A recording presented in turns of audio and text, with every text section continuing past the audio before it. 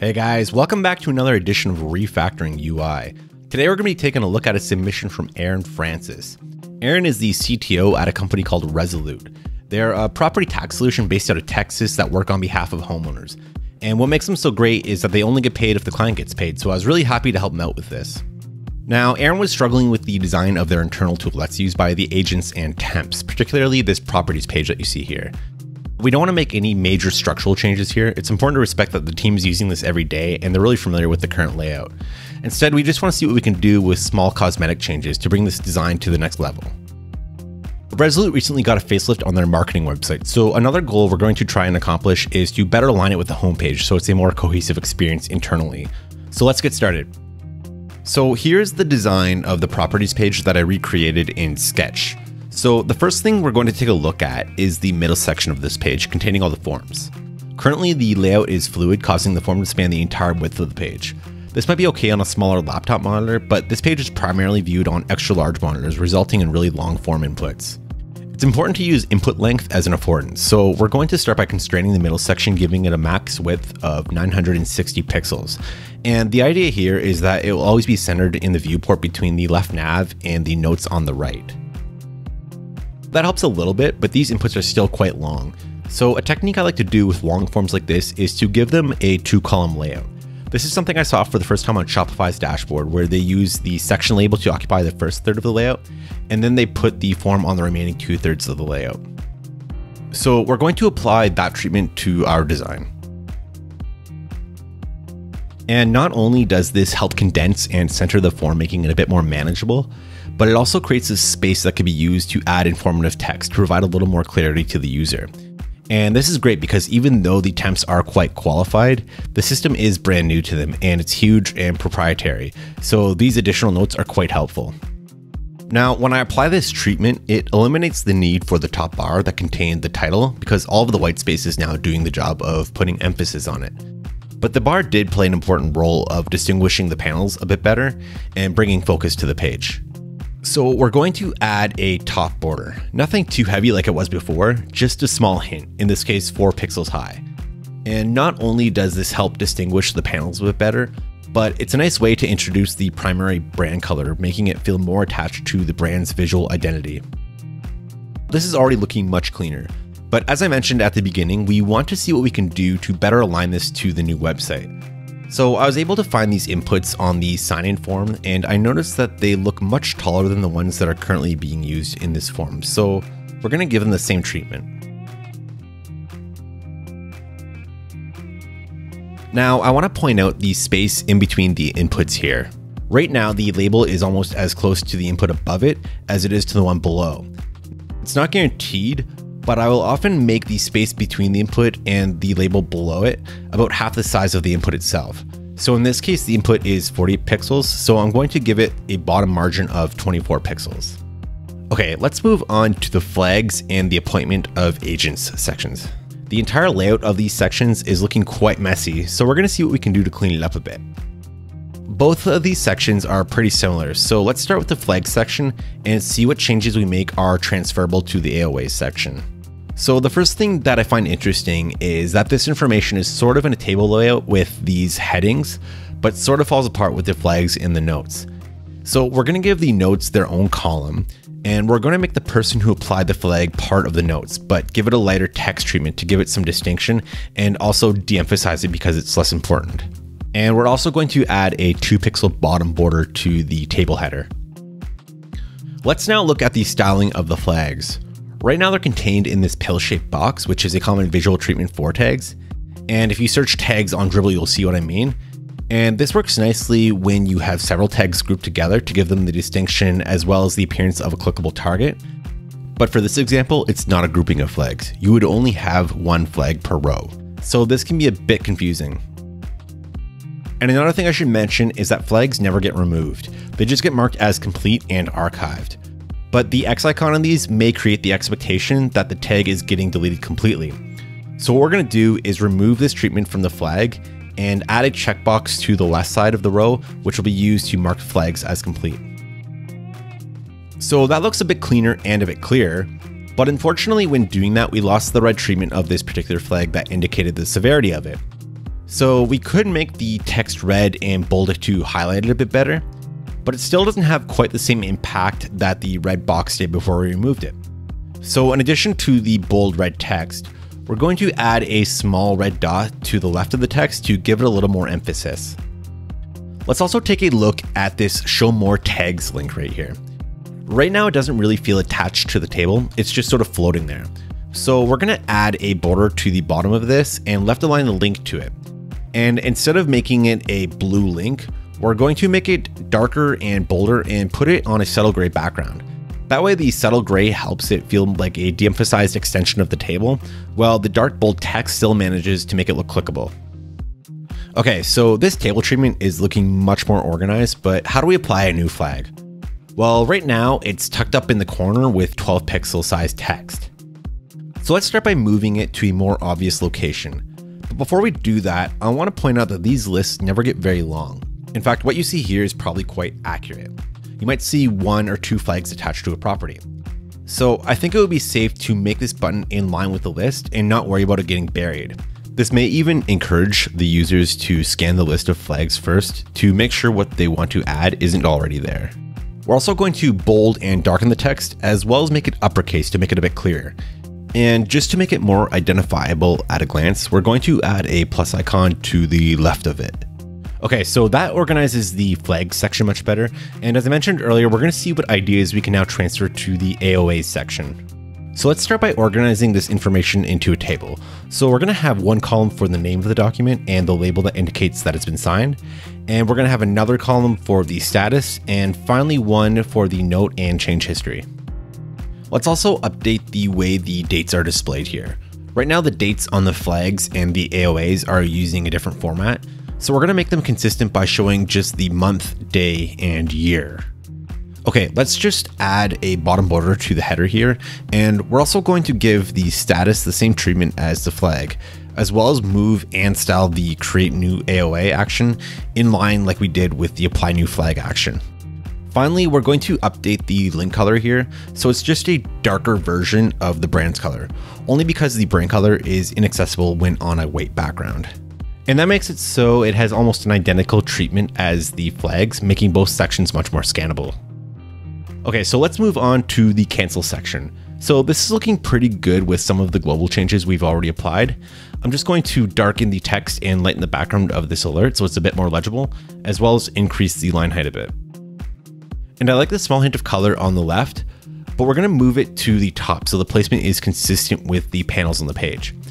And this message is pretty important, so just to better highlight the severity of it, we're going to add an icon so it's easier to take in at a glance. Okay, now this button, it's looking a bit clunky, and the homepage redesign has a much flatter treatment, so we're going to give this button the same style. And the red being used here is looking a bit rich, which is fine, but the colors on the website and on this page have a bit of a washed out look, making this button look a bit out of place. So we're going to slightly reduce the brightness and saturation of it. Not so much that it doesn't stand out as the primary high severity action that it is, but just enough so it blends in with the page. Now, the button is right aligned here, which is fine, but it feels like it's sort of just floating there because the way the text wraps above it. So what I like to do with right aligned buttons is add a border that spans the entire width of the form. Adding borders like this is a nice little trick to make detached content feel more attached without having to put items in a box. Okay, and now I'm just going to clean up these inputs by giving them a little more space. Okay, so that wraps up the middle section of this design, so let's take a look at the notes section on the right side. So these notes are actually quite heavily used. They help anyone new who comes to the page and needs to review the past updates. But right now, the notes feel quite de-emphasized. So we're going to give it a white background and position it at the tops to help the notes pop off the page, making it feel like it's its own section.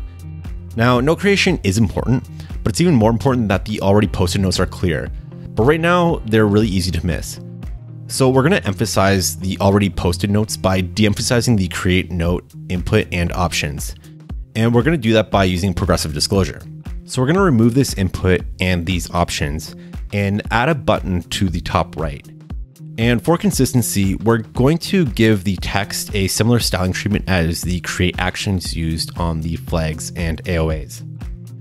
And the idea here is that when you click it, it would expand in line and present the same options.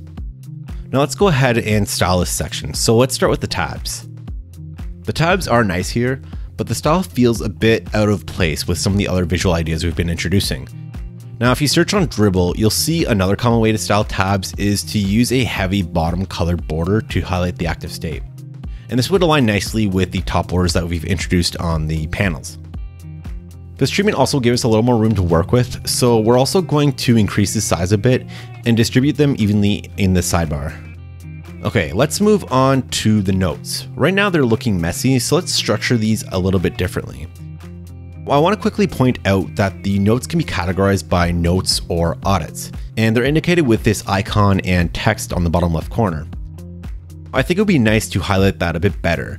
So what we're going to do is, instead of using the container to distinguish these notes, we're going to make these icons bigger and align them to the left of the notes, so they sort of act as a bulleted list.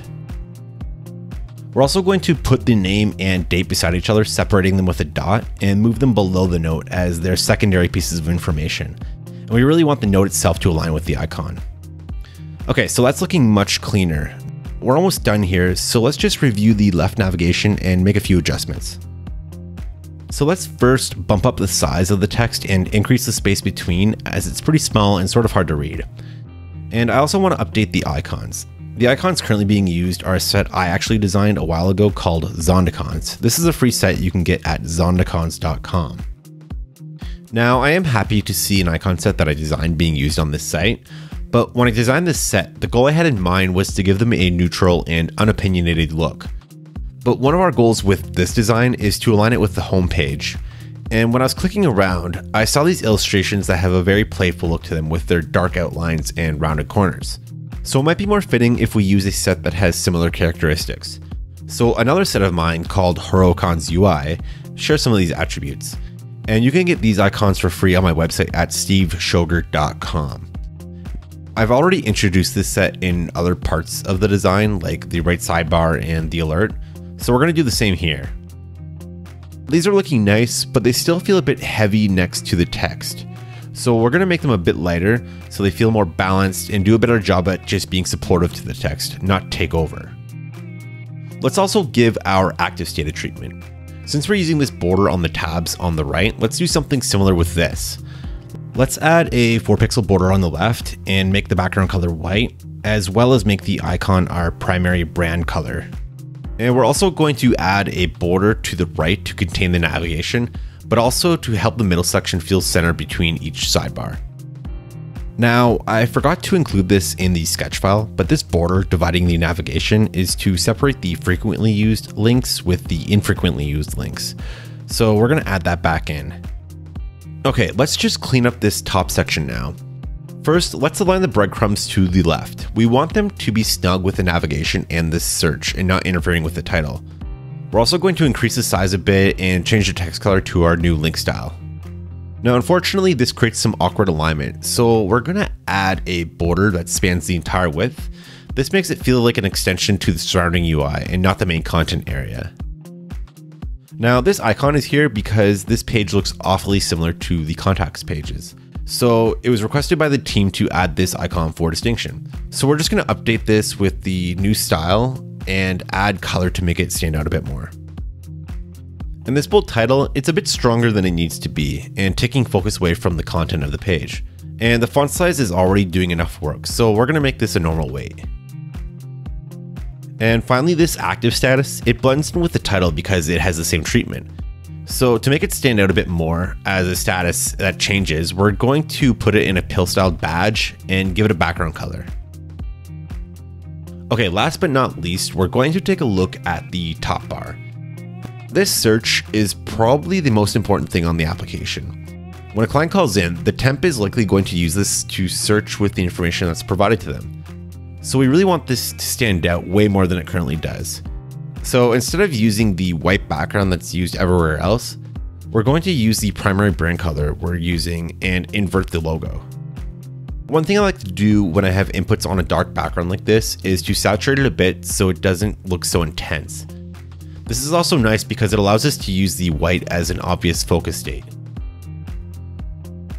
And again, let's update the icon here so it's the same set as everywhere else. Okay, so that pretty much covers everything, but there's just one last thing I want to take a look at, and that is the font. Right now the design is using Helvetica or Arial, depending on the operating system. Now, these are great because they're web-safe fonts, so they're efficient, but they also are a bit dated. Now, I could update the font to the one that's used on the website. It's a sans serif font called National by the Klim Type Foundry. It would look really nice, but it would also increase the loading time, something we don't want for an internal application. We want this to be efficient. One thing I've been seeing popping up in recent years is the adoption of the system font stack. Companies like GitHub and Shopify have been using it for their in-app experience while still using the brand font for the marketing material. Now, the fonts do look really good, but more importantly, they're efficient, so they require no download time. So we're going to use it for this design. In this case, we're going to use Apple's San Francisco. Okay, so that pretty much wraps everything up. So let's just do a comparison of the before and after.